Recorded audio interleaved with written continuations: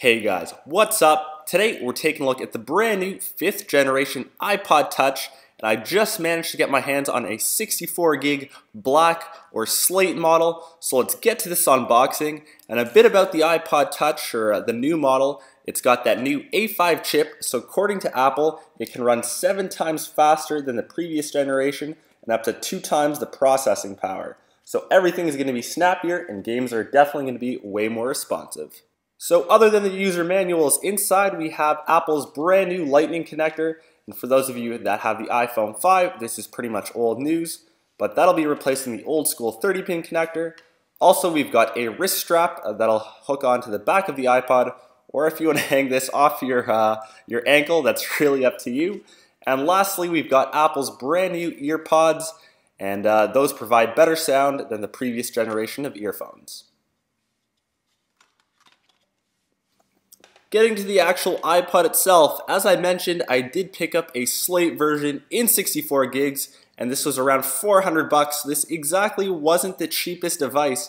And remember guys, this isn't a phone, it's only used as an iPod, but post down below on what you guys think about the pricing of this device. But the first thing I did notice was how incredibly light this iPod was. At only about 90 grams, this thing is incredibly light and thin.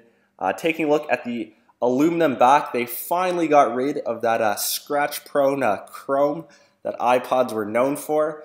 But in a second, I'm going to get a closer view of how this iPod actually looks close up and the rest of the features.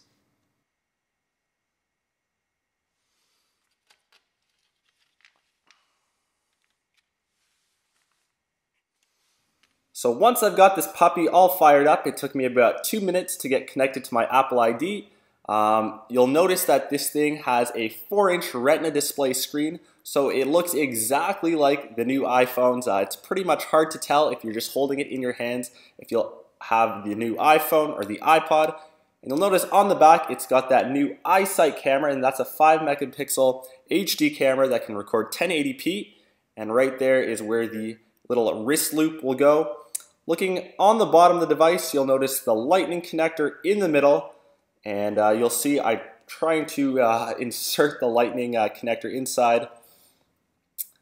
So that's definitely an improvement in size over the 30-pin connector. And as Apple mentioned, this is finally reversible, nothing too revolutionary there. And you'll see that it goes in both ways, that's what she said. And also the iPod connector for the headphones is on the bottom.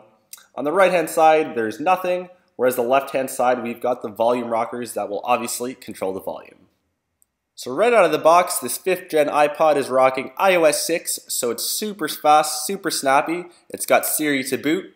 But make sure you guys post down below on your thoughts of the new iPod. Once again, hopefully you guys enjoyed this one. If you liked the video, please give me a thumbs up, do subscribe. Hopefully you enjoyed this one, and I'll catch you guys later.